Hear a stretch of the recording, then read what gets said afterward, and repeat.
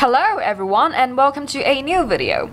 So as you probably know by now, a lot of my sewing projects are inspired by movies and TVs and a lot of other costumes from other works of fictions. And this video is no exception to that rule.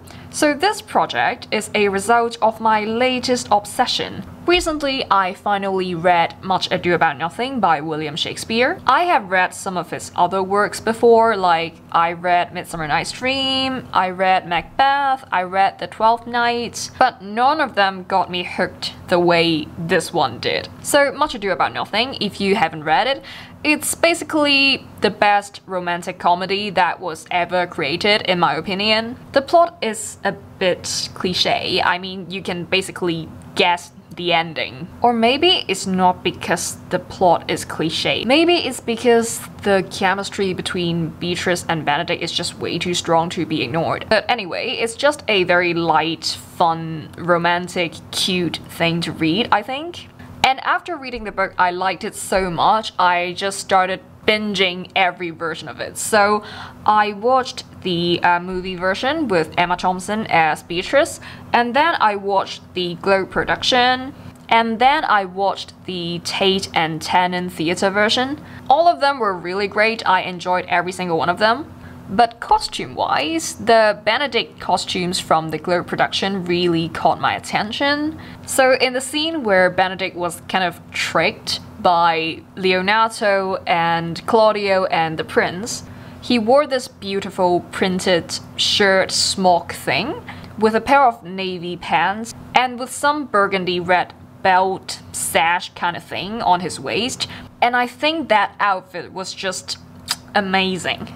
And I want it for myself, so I have decided to make an entire outfit inspired by Benedict's outfit from the Globe production. So the first thing I'm going to make from this outfit is the shirt. So I basically just watched the Globe production again and again and again to really look at Benedict's shirt. You can kind of see it's constructed with giant rectangles and basically just pleated somewhere and then ruffles added somewhere and boom, it was a shirt. So this shirt is the first item I'm going to make on this entire Benedict inspired outfit. And only for the shirt, I'm going to do this thing entirely by hand. Mostly because I recently moved into a new place and this new place has no sewing machine. But sewing has always been a big part of my life and I don't want to leave it for a few months just because I don't have a machine. So yeah, now I'm going to take you onto the journey on how I made this shirt and I hope you enjoy it. A new desk, because I am living in a new place with no sewing machine. So these tools are all the tools I brought with me. So let's see what we have here. I have my fabric scissors, I have my pin cushion, I have my tape measure, thimble, I have some wax for the threads, I have a few spools of threads, I have some of my rulers, and finally I have my tiny scissors for hand stitching. So these are everything I have, and I don't have a sewing machine right now. I don't even have an iron, so yeah, wish me luck. The fabric I am using is this beautiful peach beige printed cotton. It's actually very similar to the original shirt in terms of color, but I couldn't find the exact print, so this is what I ended up buying. So it's going to look a little bit different from the original, but I don't mind because look at this. This is so pretty, I'm in love with it. And yeah, I can't wait to get started, so let's get started. The first thing I did was tearing the cotton fabric into pieces for the shirt. I decided to just tear everything because tearing gives the pieces perfect straight edges, which is more difficult to achieve with cutting when the design on the fabric is so busy. Also, I was lazy, that's why I didn't even measure anything. I just kinda hoed the fabric to myself to determine the sizes and stuff. But hey, we're sewing under limitations here, so yeah, if it works, it's good.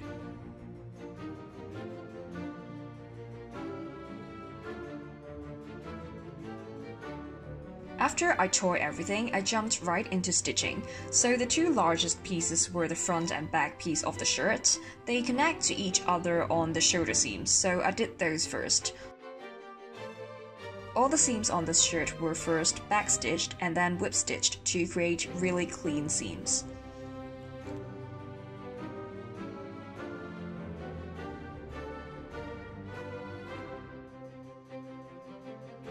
After the shoulders are connected, I cut an opening on the center front to make a gap for the collar. Benedict has these sort of ruffle pleat things on his collar, so I decided that I want the same feature.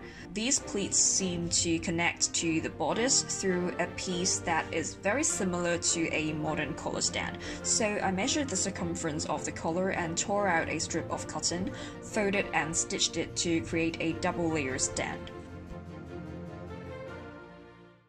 To create the ruffles, I took a very long strip of cotton and also folded it in half and stitched the ends. Then I started pleating it while pinning it down at the same time. Okay, so this is what I have achieved so far. So this is the collar stand, I think, because this entire thing could be understood as a giant collar, but I kind of feel like if we're trying to understand it from like a modern point of view, then this thing would be the collar stand, and this thing would be the actual collar, because, you know, like modern day shirts on collars, there's like a stand and then the flip over part. Unless you're talking about a Mandarin collar, then that would be only a strip, so only the stand part. But yeah, the stand and the fluff ruffle pleated part on the top. So now what I'm going to do is that I will put this thing in between these two layers, and then I will backstitch the entire top, and then I could just flip it over and create a nice clean collar. So yeah, I'm not really excited about this part, because if you have ever hand stitched, then you would know when you are just stitching on like 2 layers of fabric, it's amazing, it's happiness, it's super fun. But when you're trying to stitch through all these layers, so 2 layers of fabric, and then in between there is a pleated thing sandwiched in between, I don't know, wear a thimble, definitely wear a thimble. But up to now, this thing is actually coming together much better than I thought it would, because the shoulder seams, they only took me approximately an hour to finish, which is much faster than I imagined it would be. So anyway, I still have approximately 30 minutes before I need to go to work. So yeah, I am just going to spend some time stitching the collars together, and then I'm going to work, and then I will come back in the evening and continue to work on this thing.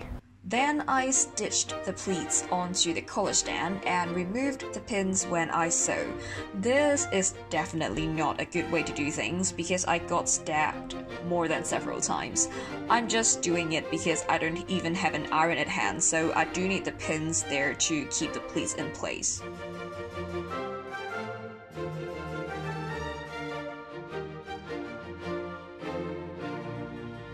After the ruffle has been attached to the collar stand thingy, the entire collar is ready to be attached onto the shirts. I first stitched the outside layer to the shirt using backstitch. Then I folded the other layer of the collar inwards and closed the collar with a whip stitch. I have finished the collar. I think I did a pretty good job considering I don't have an iron. I still got the ruffles pretty crisp, so I'm really happy about that. So far so good. Just one thing. At this moment, I'm not entirely sure if I could pull off this look, because in the Glow production play, Benedict was so dashing. But now that I'm wearing the half-finished shirt with no sleeves, I just kind of feel... I don't exactly know how I feel, I just know that I certainly do not feel dashing or handsome, so yeah, I don't know, maybe it's the lack of sleeves, because it's kind of hanging on me like a cape, which is not a very pretty look. Well, but I have come so far, so now I'm just going to try to add some sleeves onto this thing and see if it makes me feel better. So yeah, hopefully I can at least put one sleeve onto this thing tonight because it's kind of late and I had a long day. Tomorrow will probably be another long day, so I think I'm just going to try and put one sleeve on and then go to bed. So yeah, let's get the sleeve done. The sleeves are the easiest sleeves I have ever done. Unlike modern sleeves that have round sleeve heads, these are just giant rectangles with gathers on the top and gussets under. So all the seams are straight and I don't need to worry about any shade issues because there is no shade to it. First, I did some gathers on the top of the sleeve. I did a running stitch through the center and pulled the threads to create tiny even gathers. Then I set the sleeves onto the body, finished all the seams with backstitch first and then whip stitch to clean up all the edges. So I have finished both the gussets and the underarm seam and the side seam. So the major constructions, the larger seams on this shirt are all done. So now the only construction left for me to do is to finish up this sleeve situation. And the rest would be just hemming, which is super easy and there's no construction involved. So the situation here is that on Benedict's shirt, he has ruffles on both his neckline and his shirt cuffs. But I don't know about mine, because I am really not a big ruffle person, and when I was stitching these ruffles onto the neckline, wow, it was torture.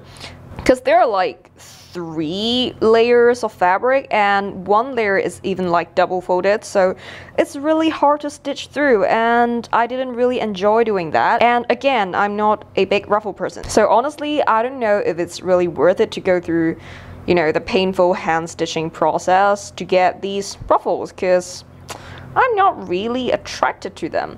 But then again, I want to keep this shirt as close to Benedict's shirt as possible, so I don't know.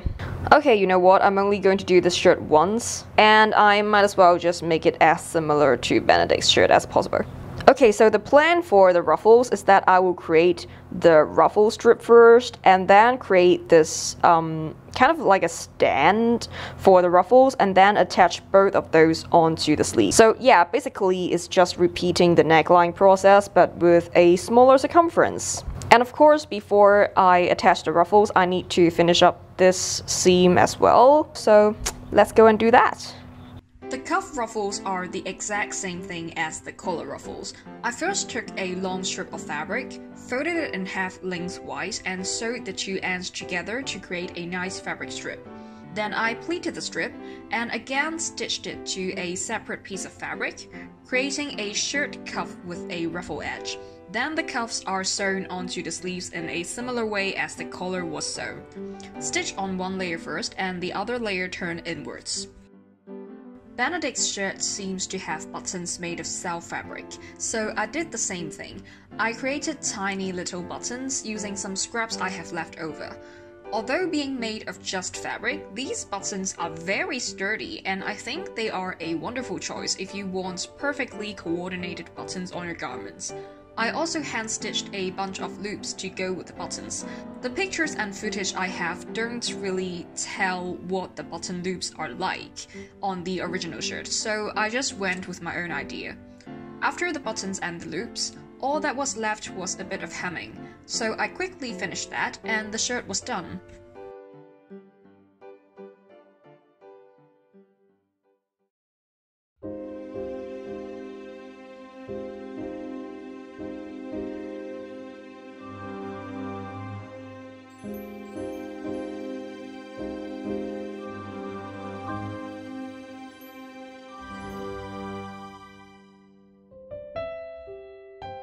I think this shirt turned out really well. It really channels a strong Benedict vibe and I'm so thrilled about it. So this is the first video on making a Benedict inspired outfit. I will also be making some trousers and accessories to complete the look. Thank you for joining me on this little shirt making process and I will see you next time.